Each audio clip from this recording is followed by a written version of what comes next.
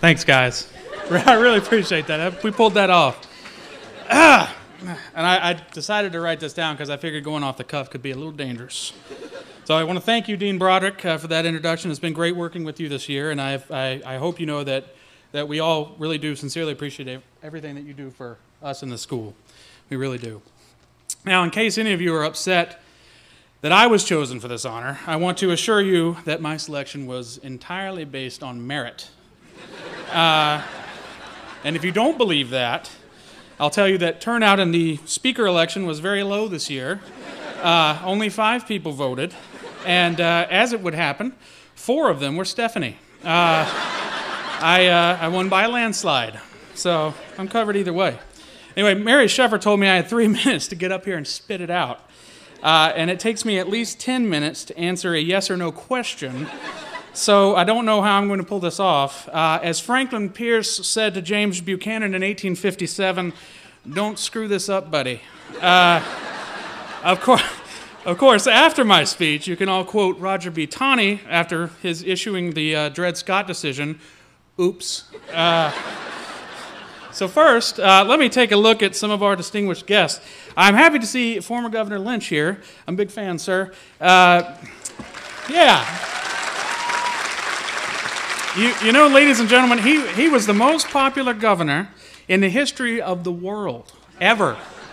We're talking at like the Arnold Schwarzenegger or Jesse Ventura level. Anyways, I got two real zingers here. I'm going to try them out.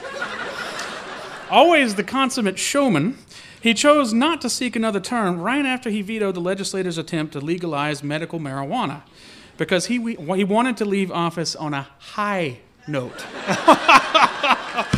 Oh, it went over well. Okay. All right. And here's another one. By the time he left office, Governor Lynch's administration managed to get New Hampshire's high school dropout rate to around 1%. That's a pretty big accomplishment. And true. Now, yeah. Well, but don't clap yet. While that seems like an impressive achievement, I find it less so because that 1% hangs out on the street corner outside my house every day. So thanks for getting it to 0% before bailing. Mr. Olson and boys, we are very honored to have you here. It's certainly no small matter to hear you speak after all that you've accomplished. Really enjoyed your talk this morning. Speaking of which, I'm sure that you're all glad I'm not on stage, or that I am on stage before them, because putting me on after them would be like chasing a bottle of top-shelf bourbon with a 50-cent cup of coffee. It's cheap, bitter, and would completely ruin your buzz. So, you know, whatever. I'm trying different stuff out. But I digress. I realize that nothing I say to wrap this up could make all of you, or probably even half of you, happy. This is a very cantankerous group, ladies and gentlemen, if only you knew. I figured either way I'm probably going to end up getting decked at the reception afterward. I wore white pants, so let's watch it with that, okay? Primarily, and on top of hopefully bringing some levity to these proceedings, what I want to say to you is take a moment to appreciate what you've accomplished here. I know from experience, it was a lot of work, and with all that we're up against in school and after school, you could have easily quit, but you didn't. This has been a wonderful experience, and I really believe that a lot of good has come out of working together with all of you. And whatever compelled you to come here, I think we can all agree that this school is a special place, and we have some pretty amazing faculty and staff, except for Buzz Scher. Professor Buzz Scher. I hope he wasn't invited. I don't smell him. Anyway,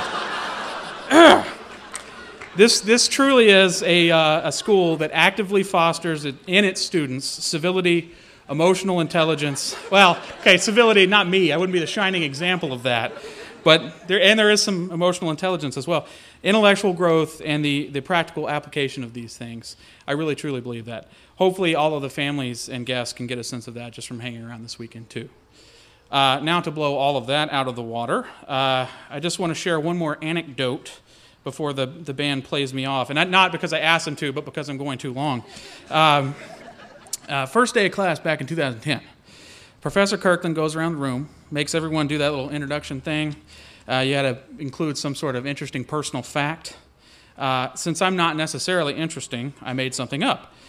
So while everybody else went on talking about his or her photography or pine cone collecting hobbies, when it was my turn, I said, my name is Jake Sullivan. I'm from Raleigh, North Carolina. I went to University of North Carolina, Chapel Hill. And in my yeah, I heard it somewhere. And in my spare time, I'm a competitive marathon runner. It's not funny. So that clearly was not true. And while I think Professor Kirkland was struggling to react without seeming offensive, some fellow student behind me burst out laughing. And that's when I knew I was in the right place.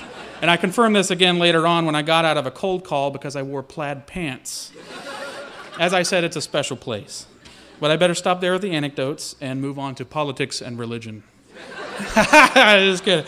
All right. Very, very truly, it's been an honor to work with all of you and to get to know you. And I really I've appreciated the experience. And thank you all and congratulations.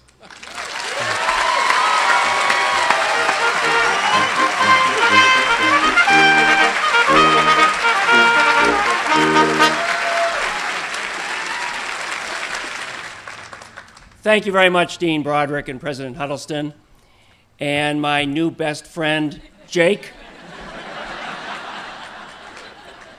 What Jake doesn't know is that I have his forwarding address.